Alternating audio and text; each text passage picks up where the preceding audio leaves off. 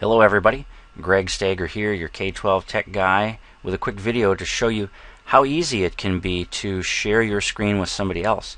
Now you might be sharing your screen with someone to provide them with some information, such as a classroom type setting, or you might be sharing your screen with a tech support person who is trying to help you resolve some computer issues. Either way, or if there are some other options, the solution join.me is going to be a real simple way for you to do just that. So let's get started. We're going to head out in our browser to join.me. When this screen comes up, you can see it's a very basic screen. We've got the orange bar, we've got some information in the middle, and a background image. Now from time to time this background image will change, so just so you know, if you see a water cooler or a city landscape or something here, you're still in the right spot. Now you've basically got two different options here. You can share your screen, or you can join somebody else's screen sharing session. And we're going to start by sharing the screen. I'll show you the free trial here, or the free version. So what I want to do to share is I want to make sure that I click on Basic here first.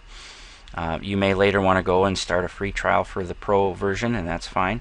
But we select Basic, and then we're going to hit the little play button here so that it will download the little client. And down here you see that it's downloading. It's a pretty small file. You see it's only 5.2 meg, so that download happens pretty quick. And when it's done, we'll go ahead and click on that. We'll hit the run box on the little box that pops up there. And when that runs, we're going to get a little box at the top of the screen here, and our little control panel comes out of that, and there's a 9-digit number that shows up on the display there. Now what you're going to do is you're going to take that 9-digit number and you're going to give that to the people that you want to join your screen sharing session, and they're going to type that number in right here in the join field, and then they'll hit the play button, so that then they'll be able to see your screen. And that's it. That's how easy it is to get started sharing your screen. Now you can browse around and pull up your PowerPoint or whatever it is you got going on, or just relinquish control of your computer even to a tech support person on the other end, so that they can use the mouse and everything to run around on the machine and get things fixed for you. So that's real simple. Now a couple of quick things worth noting. I've got a little phone icon here. If I click on that, I can connect by the internet, so I've got a little voice over IP connection with the participants using a headset and a microphone. If you're not all on a telephone with one another, this is a great way to do that. That comes with the free version. We also have this little chat bubble here, and right now this bubble is grayed out because there's nobody else in the room with me viewing at the moment, so that chat feature right now is not available. However, if another person were to join the session, you'd see a little number in the silhouette here, a 2 or 3, whatever, and then this would become enabled. So it allows you to just send chat out to either individuals or the whole group. Here I can pause my screen sharing session.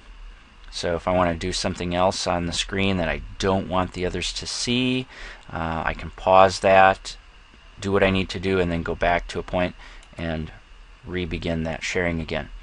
With the silhouette here, I get a list of the participants. Right now I'm in here, and it shows 9 spots left. So you can have up to 10 people in the room in the sharing session at one time. Also next to the names here, you would also have some additional options for those participants that come in. You can remove them from the room, you can send them a file, you can also, somebody can request control of somebody else's computer. So if somebody else was sharing their screen, if I'm the IT guy and you're sharing your screen with me, I can come to here and I can find your name and request control of your computer, and then of course you have to authorize that on your end. It's not like an automatic hijack your computer type of thing. You have to grant that access on your end too. So those are some real basic features of the free version. You can see how quick and easy it was to get set up. I hope that this was helpful for you and that you might find some real useful ways of using this particular product. Thanks. Have an awesome day.